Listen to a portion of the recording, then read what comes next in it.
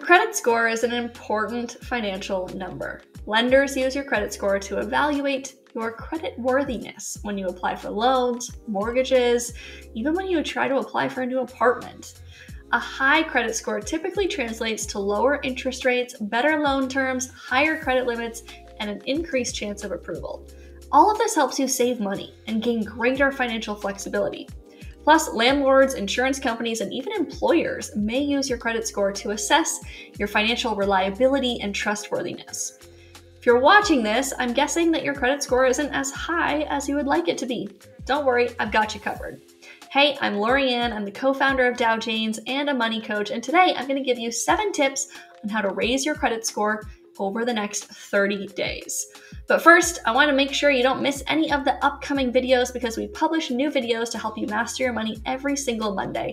So go ahead and hit subscribe and the notification bell so you don't miss those.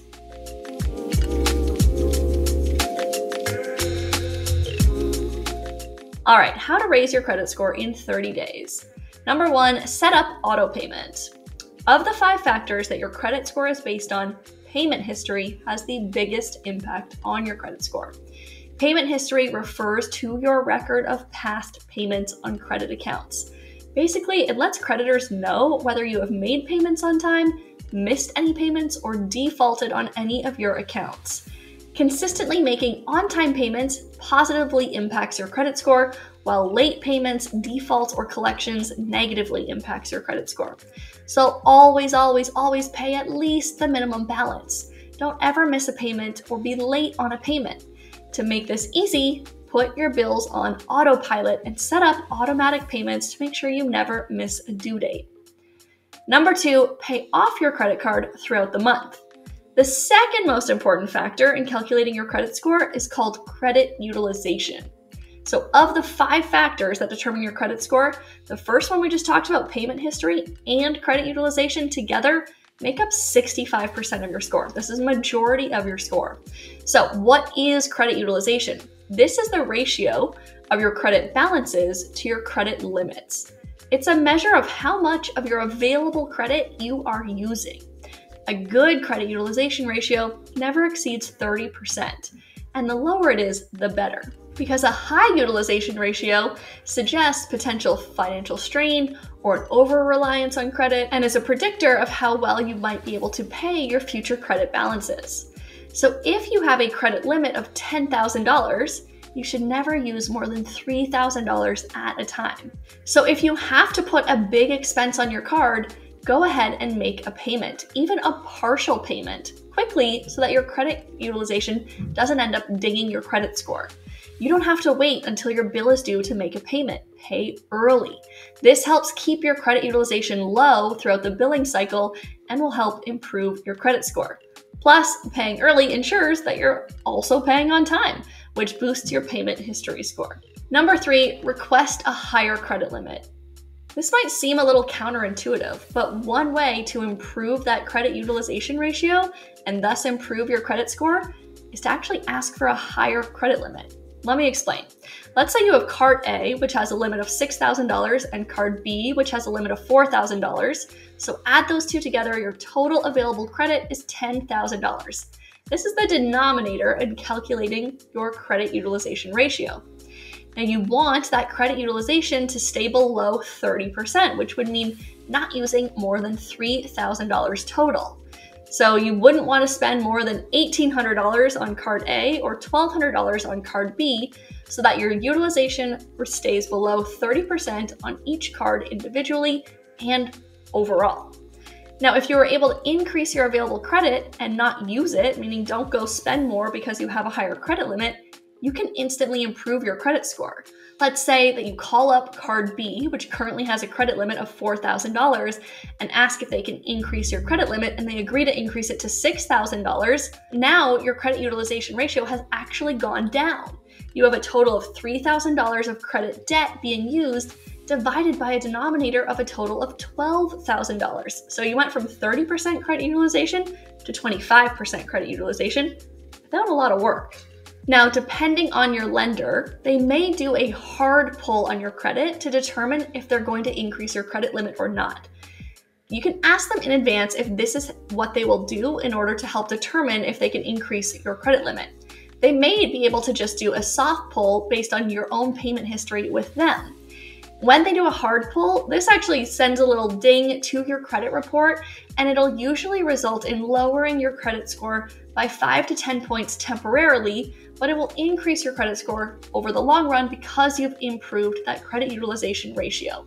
So depending on how you may need to use your credit score in the near future, you may want to hold off if they're going to do a hard pull and you're applying for a new apartment in the same month, for example. But if you don't actually need your credit score for any financing purposes in the near future, this can be a good long-term strategy. However, it's very important to note that this strategy does not work if your credit balance grows along with your credit limit. So do not use this strategy if you know you're going to be tempted to max out your cards when you have more credit limit available. Right? You have to increase that ratio by holding constant or lowering the balance and increasing the available amount. Number 4, become an authorized user. If you have a friend or a relative with a high credit limit and a history of on-time payments, ask if they're willing to add you to their account as an authorized user. The account holder doesn't even have to let you actually use the card or even give you the account number for this to have a positive impact on your credit score. Number 5, ask for late payment forgiveness.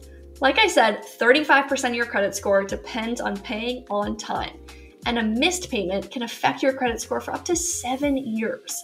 So if for some reason you slip up and miss a payment deadline, pick up the phone and call your issuer ASAP, and definitely within 30 days, which is the deadline for most lenders.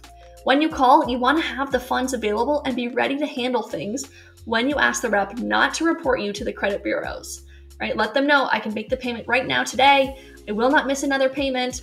And this is likely to only work once or twice, so do set up safeguards like autopay and reminders to make sure that you do not miss another payment.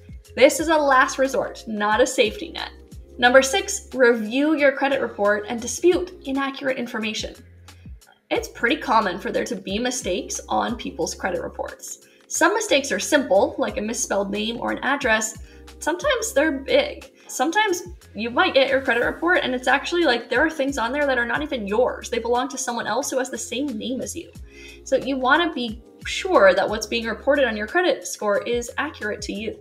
Some of the more costly errors that are common are things like accounts that were incorrectly reported late or delinquent, debts that were listed twice, closed accounts that are reported as actually still being open, or accounts with an incorrect balance or credit limit.